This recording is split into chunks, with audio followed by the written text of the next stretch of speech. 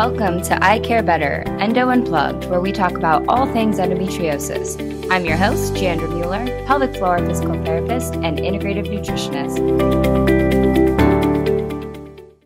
All right, today we are doing something a little bit different. We have the wonderful Stephanie Prendergast, who is my co-host today, and we are speaking with Jason Kutch, who's an amazing researcher. He is a neuroscience researcher at USC. I first met Jason at IPPS, I think in 2016, and we connected on surfing. I had just moved back from Hawaii, so it was, of course, the first topic that came up, and we will get into a little bit about Jason's story and surfing and even research as this fun new project is going on. But we connected and we started talking about different aspects of pelvic floor dysfunction, and Jason has his own sort of personal experience with that, but we are talking about his research, which is really focused on pain, the brain, and pelvic floor, muscle tone, and dysfunction. I brought on Stephanie because they have a much longer standing professional relationship, and I'm excited for her to share her insights with Jason as well. So thank you for being on the show. Yeah, I'm happy to be here. Great to see you both. Thanks for having us. Of course. Jason is an associate professor in the Division of Biokinesiology and Physical Therapy at USC. He teaches neuroscience in the program as an associate professor, and he is the director of Applied Movement and Pain Laboratory at USC. He received his bachelor's degree in mechanical engineering from Princeton University in 2001, his PhD in applied mathematics from the University of Michigan in 2008, and his work is at the intersection of chronic pain and movement control. Particularly, he's interested in how the nervous system controls pelvic floor muscles, as well as how the brain dysfunction contributes to chronic pelvic pain and other chronic overlapping pain conditions, otherwise known as the COPC.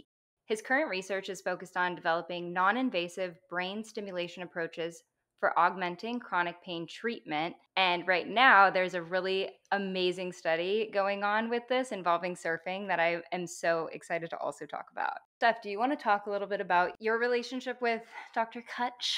Yes. And again, we're talking about surfing. We're going to be talking about endometriosis and pain. And it's just, for me, I feel very fortunate to have known Dr. Kutch as long as I have.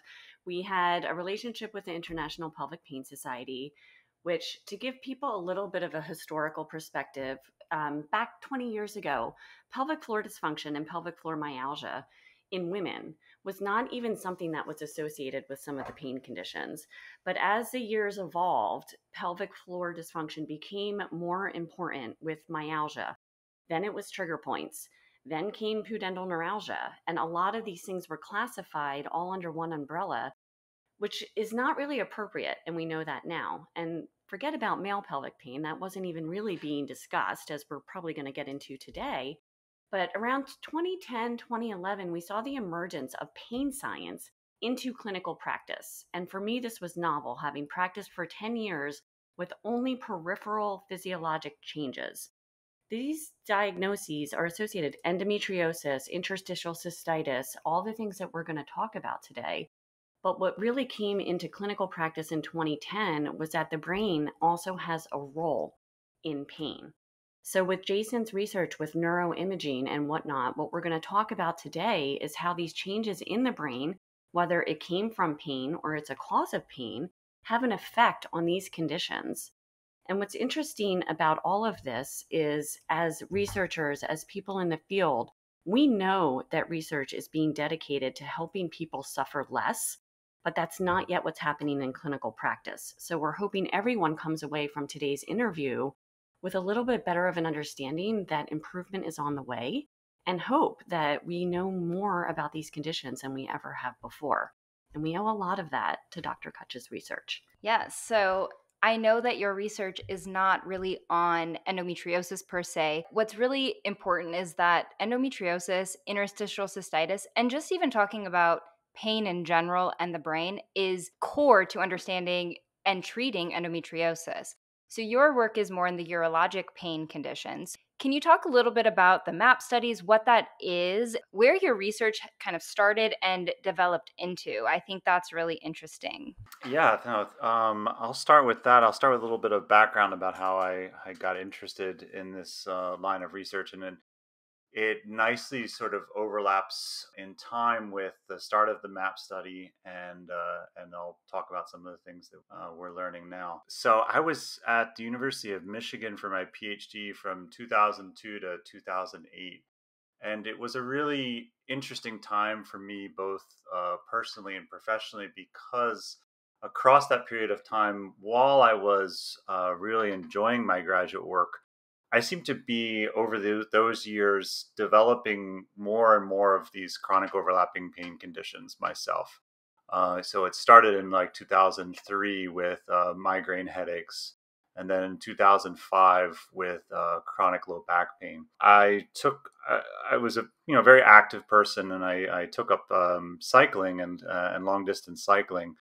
And in 2007, towards the end of my PhD, was the emergence in me of this chronic pelvic pain condition, which I can only associate with some kind of combination of the stresses of going through the end of the PhD, together with the physical stress of doing a lot of cycling. And that's something I really want to emphasize to your listeners today, is that even though I study the brain in chronic pain, that is no way does that indicate that pain is all in your head.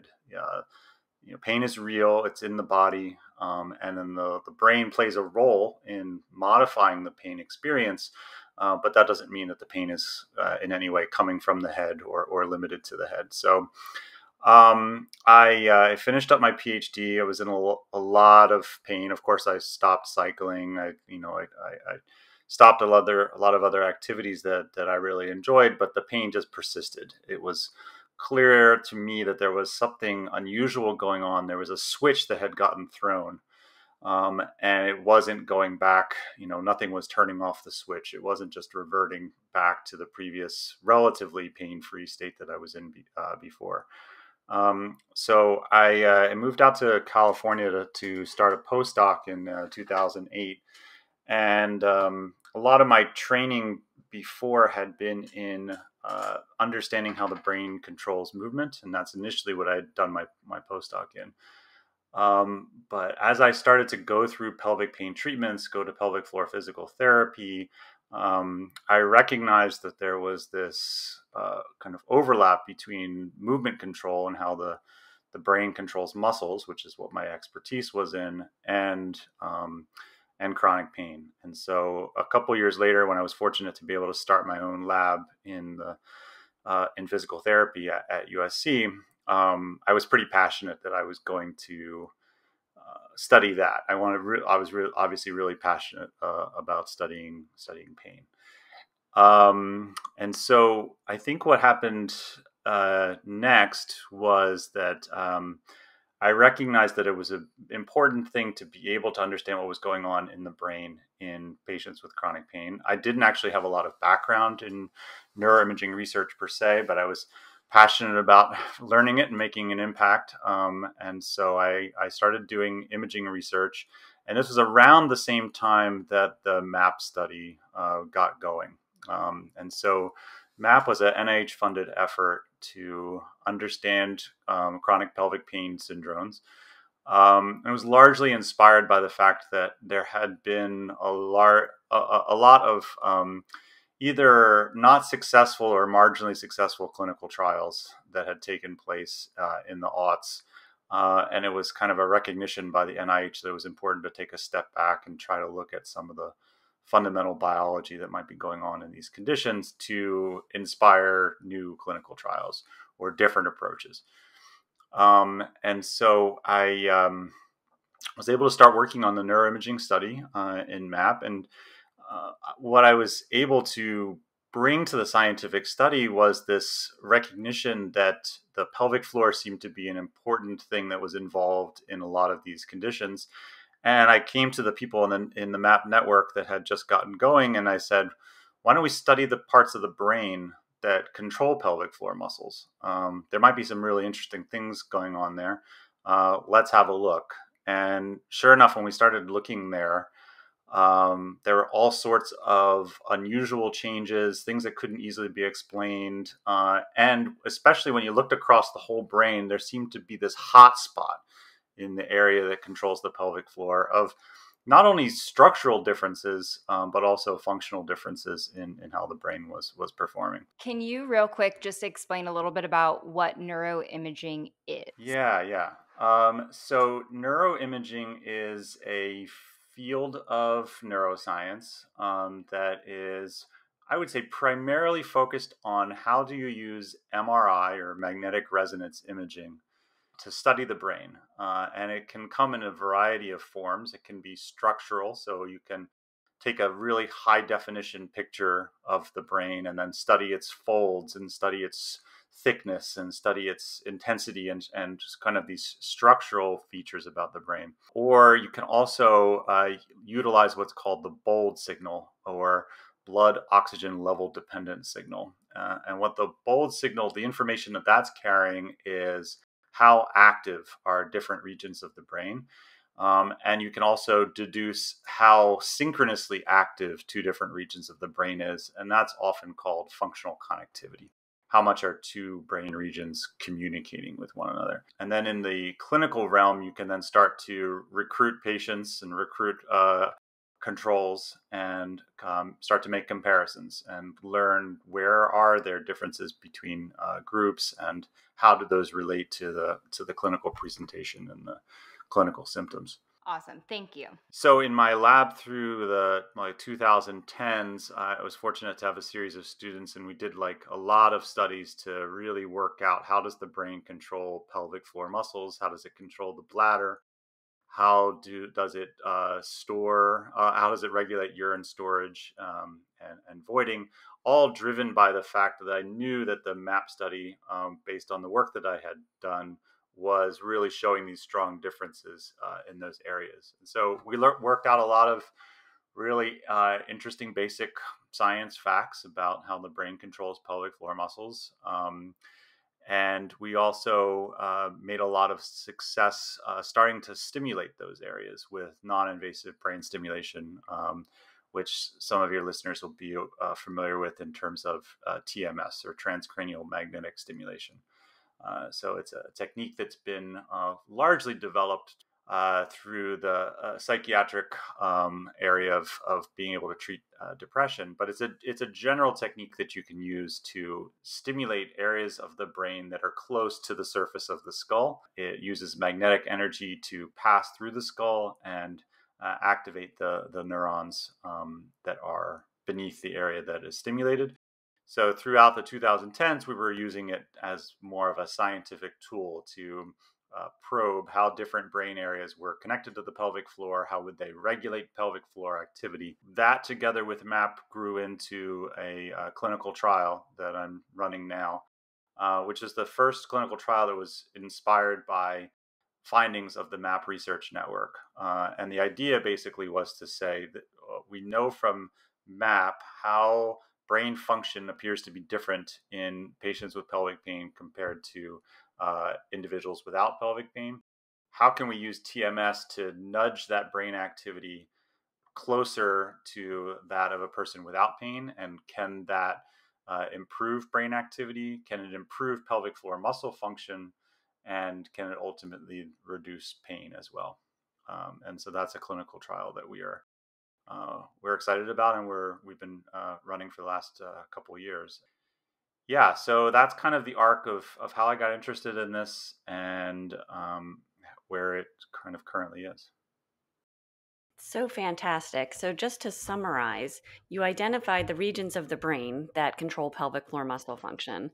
I also know during some of the studies that you did with MAPP that you identified that there are differences in how some of these regions of the brain talk to each other in patients who may be considered a non responder to Mhm. things like physical therapy. And this is the missing piece, I think, in clinical practice, where over the years, you and I have had many discussions about what you're finding in research, and I could identify clinical manifestations of the same thing.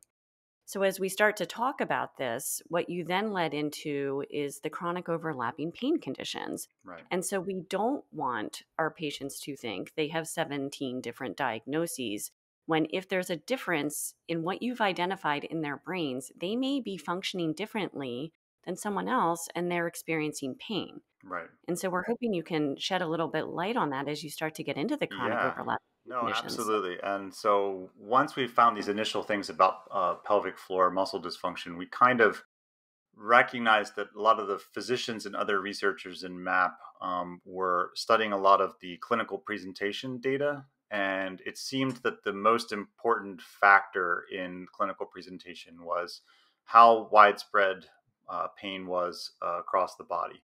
Um, Patients that had very widespread pain tended to have different symptom trajectories. They tended to not do as well, and they tended to have a lot of other comorbidities. And so with Rick Harris at the University of Michigan, I've started to lead an effort to understand what was patterns of brain activity might distinguish a person that had very localized pelvic pain from a person that had very widespread pain across their body in addition to pelvic pain. And that widespread body pain corresponded nicely to either clinical diagnoses or kind of questionnaire criteria for chronic overlapping pain conditions. And what we found was really fascinating.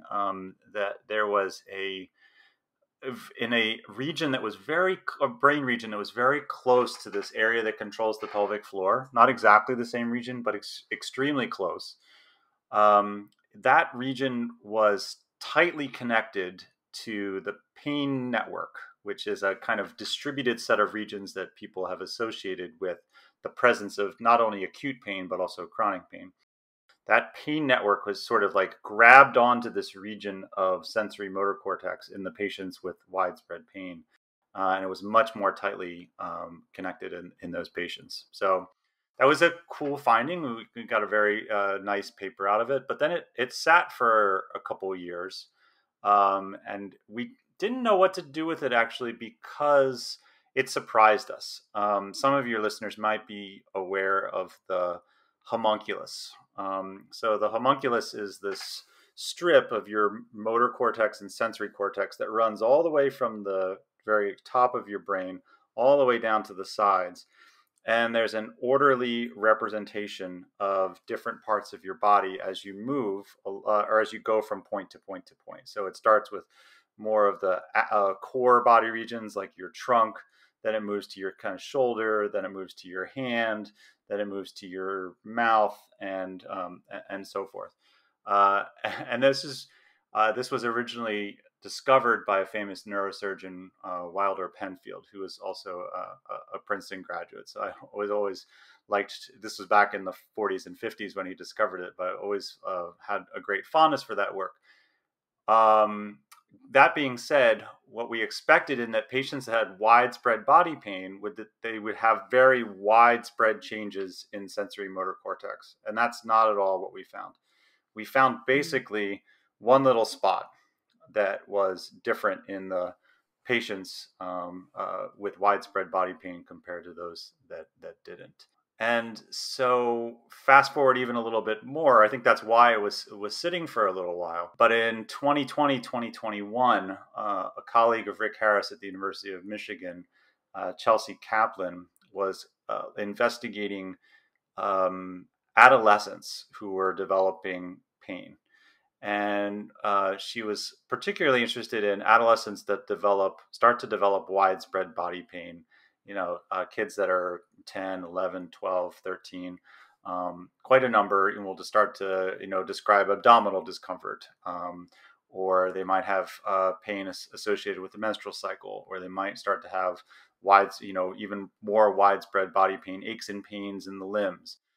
And so what she did in this other large NIH funded study called ABCD was to look at brain scans from kids. And then after the brain scan was done, the kids had their symptoms and pain tracked for up to 18 months and some cases even longer. And so she identified kids that developed widespread body pain, and then she identified kids that did not, and then went back to those brain scans and looked at the difference between the two. And sure enough, the key difference was how the pain network was grabbing on to this one little spot in the sensory motor cortex, exactly like what we found in the adults with pelvic pain. Go ahead. Which is really interesting because this is research she's doing and this is research you're doing, and it was very similar and different populations. Different populations, exactly. And so then you could imagine that we started to get a little even more excited about what this could mean, because I am fascinated by chronic pain across the lifespan. And I'm also fascinated by the fact that when you ask the patients with interstitial cystitis in the MAPP study, when did your symptoms start? You get this just like enormous peak in the teens and early 20s. And then the frequency at which people are reporting the onset of pain drops pretty precipitously, actually. In the 30s and 40s, it becomes, a little bit less likely. There's another little bump later in the 40s and 50s, which may represent a different mechanism. But the bulk of the patients are basically saying, I've had this pain for a long time, and it dates back into my adolescence.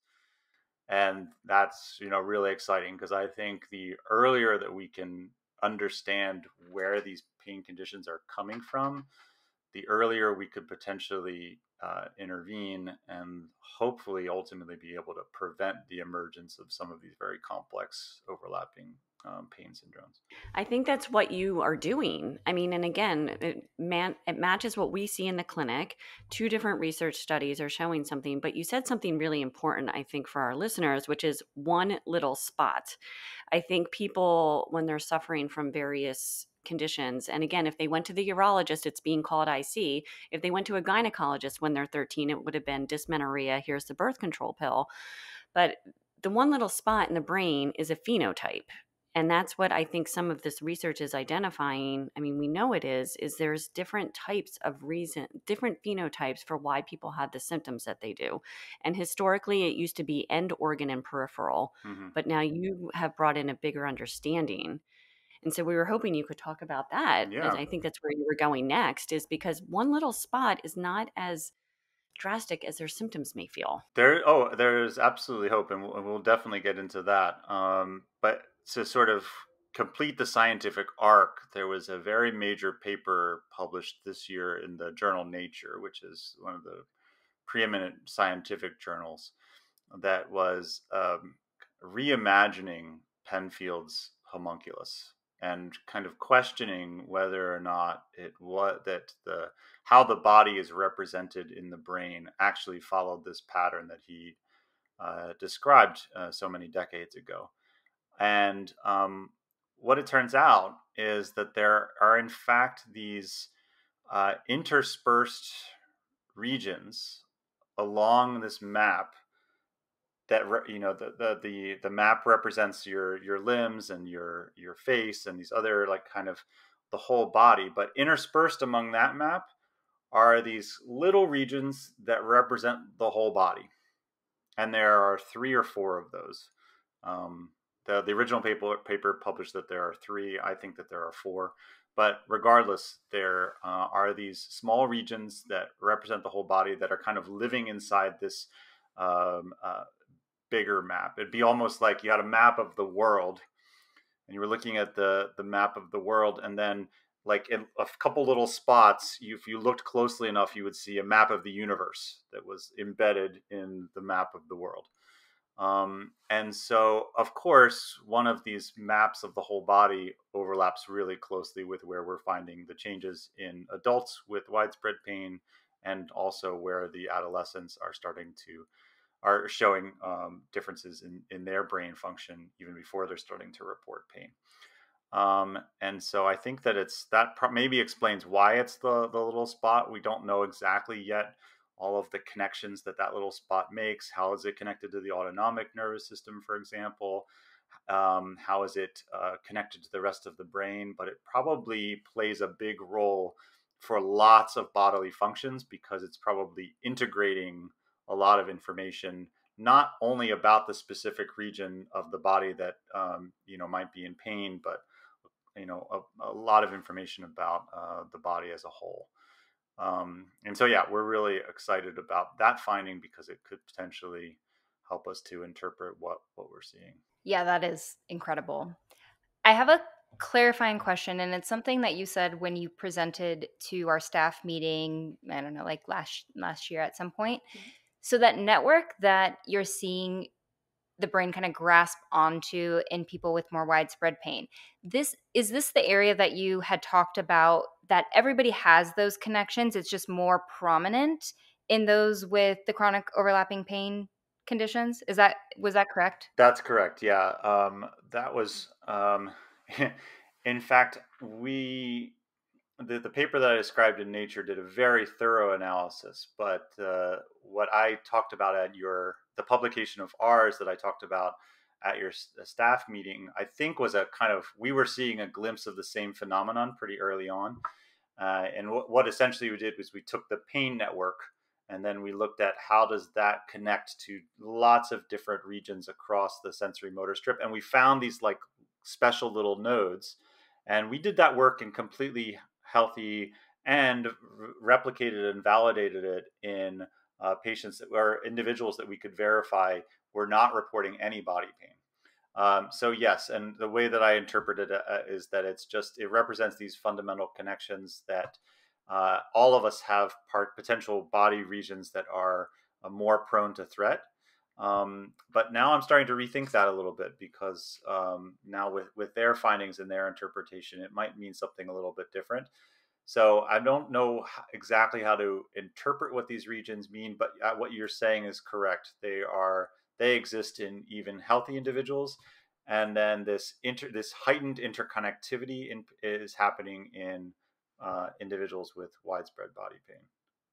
Yeah, that it'll be interesting to see where that goes and the meaning of them once we have more information. But I think fundamentally it tells us that pain is a protective mechanism essentially, and although we can't see the map of the body where these chronic overlapping pain syndromes are, it's really interesting when you showed us how it's sort of protecting the torso. We think about the pelvis with pelvic pain, IC, endometriosis, IBS, low back pain, and then we kind of move upwards into TMJ, migraines, things like that. And I think that was fascinating, at least the example of the interpretation of your data, Mm-hmm. in that it sort of serves as I think you mentioned you'll cut off a limb to survive, but those are areas that are very protective and we need to survive. So I Yeah. always thought about that after that lecture. No, and I continue to think about that too. But that's one of the exciting things about science, is that you have a model for how it works in your head,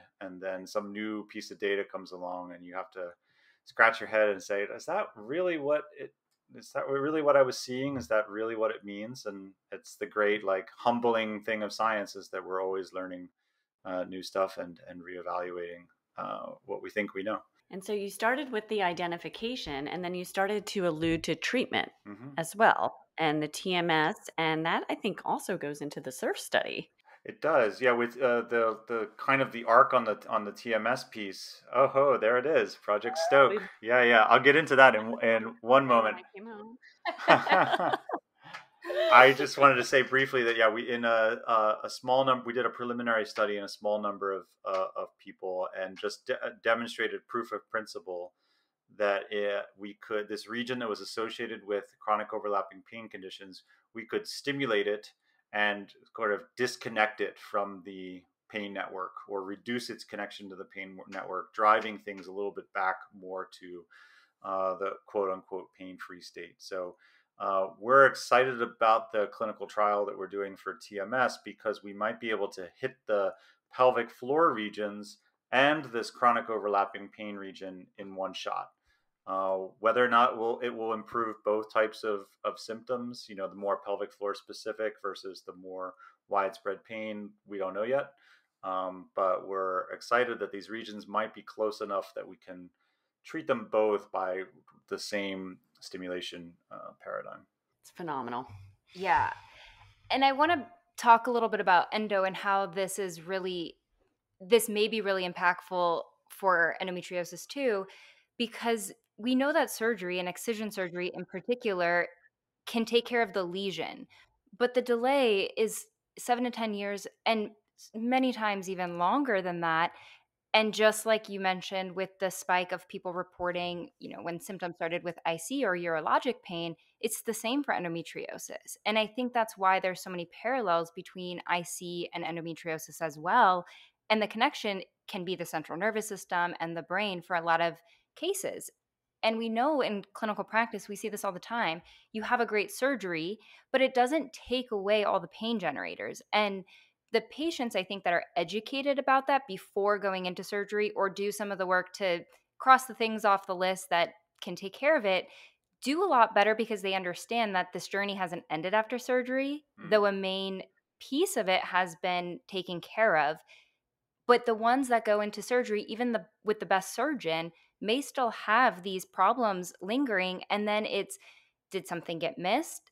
Is my endo back? Why is this persisting? And I think that having other options that are not hormonally focused on just shutting down hormones is going to be really important. Because even as PTs, there's a limitation into how much we can do when it's not just muscular, right? And so there's medications we can talk about, but I think something like TMS or these other interventions could be really useful for a significant number of people with endo. Yeah, and I'm really excited about the possibility of TMS being able to help patients better manage symptom flare-ups. Hmm. And I know that's a big thing in IC, and I think that I have a Fulbright scholar from Australia who's coming to do some work in my lab in the spring, and he's done some really nice work in acute pain provocation, where an acute pain stimulus is provided to an otherwise healthy individual, and then either fake or quote unquote sham TMS is provided to the brain, or active TMS is given to the brain. And the active group, you can actually reduce the intensity of the flare up that comes from the acute pain provocation, and you can reduce its duration. So it's sort of not as intense and doesn't last as long. And so I'm hopeful that I know that my own pelvic pain historically is very episodic. I know that some people have more kind of constant pain, but a large percentage of the IC and pelvic pain population anyway has a big component of flare-ups to their symptoms. And so I'm hopeful that eventually one day a person may be able to come for a brief duration of TMS treatment when they know that they're going into a flare up, and we can knock the flare up out before it even starts, and kind of help people stay at more of a manageable, functional baseline with their symptoms. I am sure that's great news for everyone listening that it has pain. So, to summarize, the TMS is something, just in my general observation, talking to friends, talking to patients, a lot of people don't know what that is. And so, for the listeners, it is something that has been proven to help refractory anxiety and depression. And what we're saying during this podcast is pain is not that different than those things. We're not saying it's a psychiatric comorbidity, but the TMS is one way to target the brain, just like some of the neuromodulation medications have been too, which is very different than what Jander just said about hormonal management of endometriosis. So, if we can really round out this picture and take the pain that people with endometriosis have as something separate than their endometriosis, people are going to be functioning at a higher level. And I do think the research that you're doing in TMS, it worked for anxiety and depression. It is going to work for pain too. It's just not yet clinically accessible to many people. Right. And one other thing I want to emphasize to your listeners, along the lines of not thinking of pain as a psychological problem, there's a neuroscience foundation to that, which is that uh, the most effective TMS stimulation for depression is very different from the best stimulation for pain. So, if you want to reduce depression symptoms, it's better to stimulate the dorsolateral prefrontal cortex, primarily on the left side of the brain. if you want to reduce pain symptoms, that is actually not the best target. The best target is motor cortex, and what we're stimulating in the study. So even that tells you something, that they're kind of like that they're different. Pain in the brain and anxiety and depression in the brain, both very impactful but distinct things.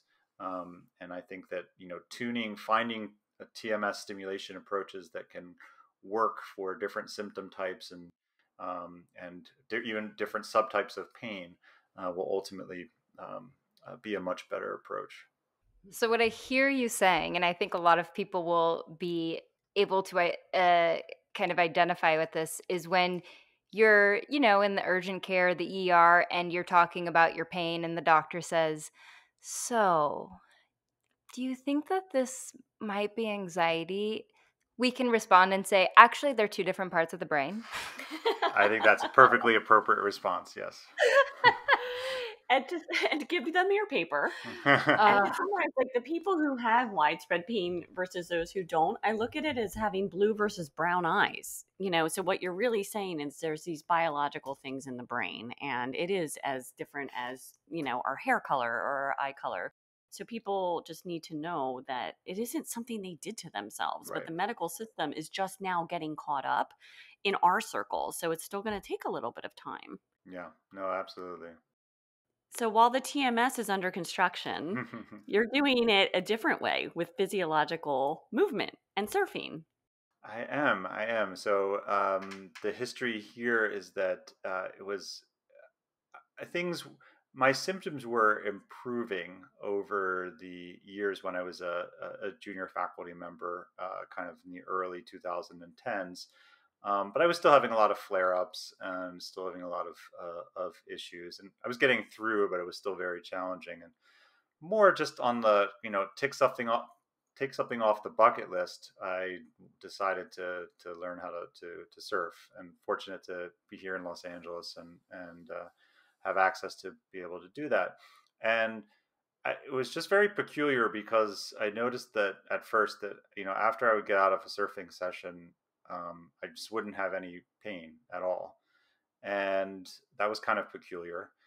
Um, then after a little while longer, I noticed that I was less likely to have pain even on days that I wasn't surfing, as long as I was surfing somewhat regularly. Like maybe if I was going once a week, then it just seemed like on those weeks it was much less likely that I was going to have symptoms, even if I didn't surf on a particular day. And then I thought, okay, that's interesting and everything, but everybody's got their thing. Okay, fortunately, I have my thing that I can do to manage the pain, but there's nothing scientifically interesting to study here. Everybody's got their own thing that they can do.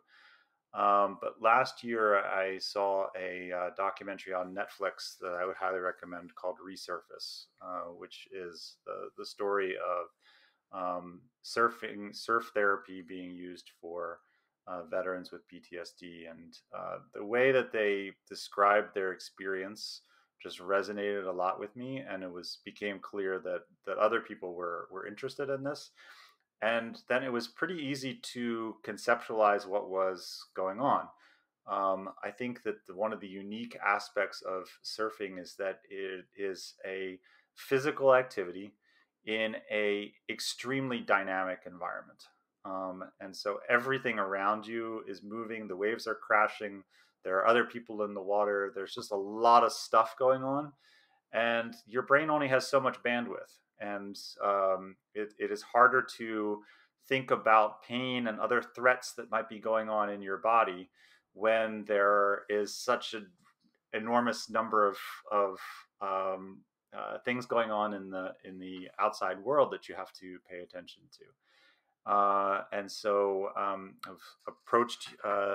There was a mechanism to form a multidisciplinary collaboration at USC to improve health outcomes, but by making interesting links. And so I partnered with some folks in engineering and used my neuroscience background and really wanted to actually study this. So we're in the process of just finishing up the first. They funded the study. We were very fortunate. I think it was interesting because I always had this fear that people were going to look at it as sort of like oh, that's interesting, but it's pretty niche. Like, could that really actually work for pain, or even worse, like, oh, you like surfing, you just want to surf and you want to get some money to do that. But actually, I got exactly the opposite response. When I got funded and the story went out, I got emails from administrators at the University of Southern California saying like, "Oh, this is an amazing study, and I totally agree with you. This is the thing that is really helpful to me, and managing my life and my symptoms that I deal with." And I think it just resonated with people that they kind of understood what potentially could be going on. And plus, surfing just fundamentally has this kind of very joyful aspect to it, which I think resonates with a lot of people. You're also in Southern California, so that's probably helpful. It's also, yeah, that's right. This is probably not a study that might be able to immediately happen elsewhere, but we are having, what I think is unique about this study is that we're approaching it with an eye to therapeutics very early on, meaning we really want to understand how this activity could reduce symptoms, how it could improve brain function, but as simultaneously, how can we design it in a patient-centered way?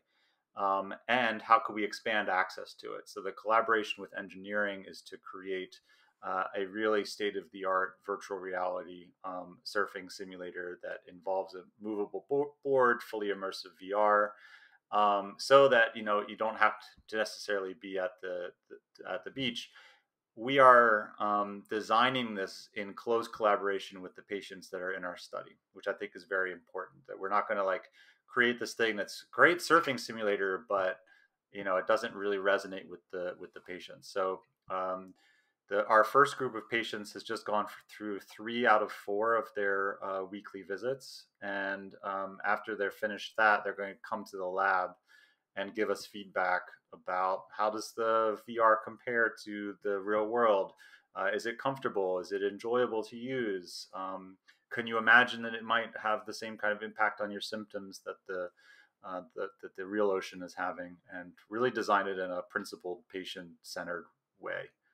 Which will help get around the fact for the people who need it that don't live in Los Angeles and can't go surfing themselves. One other thing about that, though, is I was out on the East Coast, and there is a indoor wave pool at the American Dream Place in the Meadowlands, and I really enjoyed surfing there. And I think I was approaching it very scientifically, and I wanted to say, well, could a wave pool have the same therapeutic benefit? Let's see.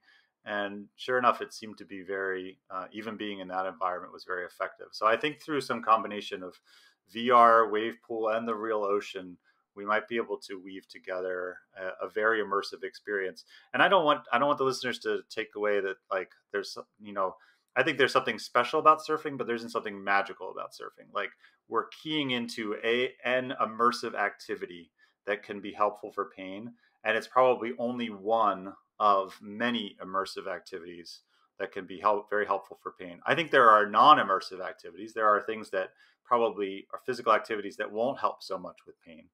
And so we want to kind of identify which ones do really help with pain. But that probably is not only surfing. Now, when I asked you about what it was about surfing specifically, you didn't say it was surfing. When we talked, I think when you were at our staff meeting, it was more about, you said something along the lines of intense focus. You had a more sophisticated way, Uh, an intense ex- focus on an out. yeah, external Go ahead. focus of attention is Yes, the intense. external Yes. focus of attention, but that is like a lot of activities have an external focus of attention, but depending on how dynamic and intense the external environment is, some activities are better than others at eliciting that redirection of attention from internal to external. It makes me think too of maybe slight differences of a wave pool, because when you go surfing, you currents, tides, people out there, right? The environment is different every single time. And that's kind of the frustrating but also nice thing about surfing is it's not that predictable.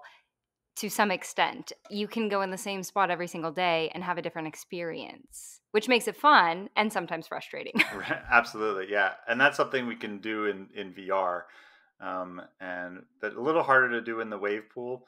But I think we'll just have to investigate it, because I think that there can still be something very fun about like getting on an artificial wave and splashing and all of the other things, the movement of the board, all of those other kind of things that are happening. Even that is slightly unpredictable, right? That's what makes it so hard to surf. You're doing something that is a fundamentally unstable activity.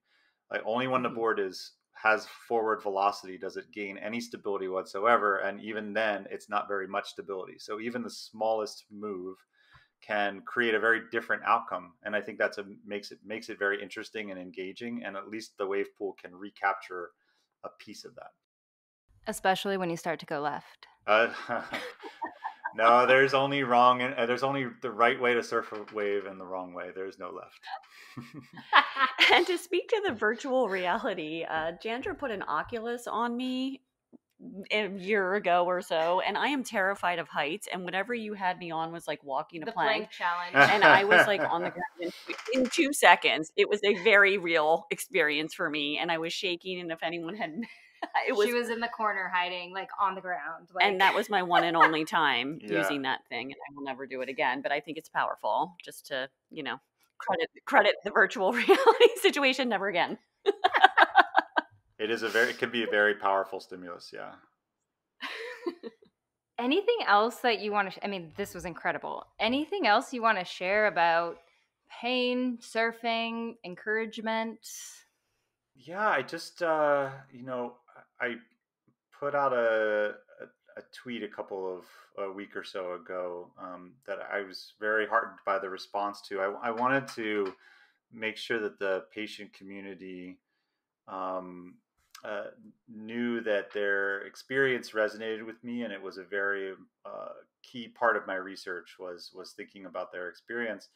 And I actually posted a picture of myself in 2008 on what I can recall as the worst day of pain that I ever had, and it's a picture of me smiling. And so it was sort of a reminder to folks that you can smile your way through pain, but that doesn't mean that the pain isn't real. That I study the brain, but that doesn't mean that I think that pain is in the head.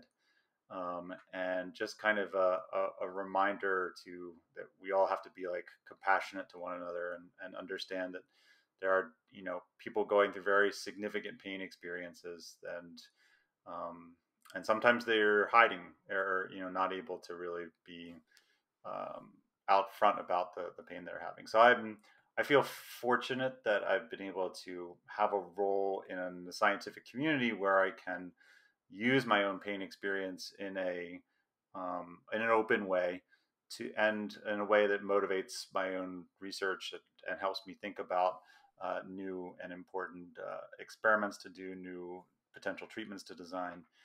And yeah, so I just want the listeners and the patients to know that what they're going through really resonates with me, and I'm very hopeful about the future, about how we can use things like brain stimulation and immersive activity to kind of bring people back to health. Like, a lot of people will gradually improve from chronic pain, but it can take a really long time, and we want to be able to accelerate that process, and people shouldn't have to spend years and decades in pain. And I hope I can play a role in helping to end that.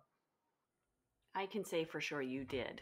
And we thank you so much for your research. You dedicated your career to this, and it is phenomenal what you've done, what you've accomplished. Well, thank you so much for all the work you have done. It's been very impressive. Yes, you both are incredible mentors and practitioners, researchers. So I feel so lucky. I think about this sometimes, Jason. When I applied to PT school, I almost went to USC. And sometimes I'm like, man, if I went, like, you would have been one of my professors. There we go. But thank you so much for saying what you did, for coming on the show and talking about your research. I think what you said is going to resonate really well with people with endometriosis. It's often termed an invisible disease, but it's very real. So right. Thank you for sharing that. Thank you both. Really appreciate your time. Thank you.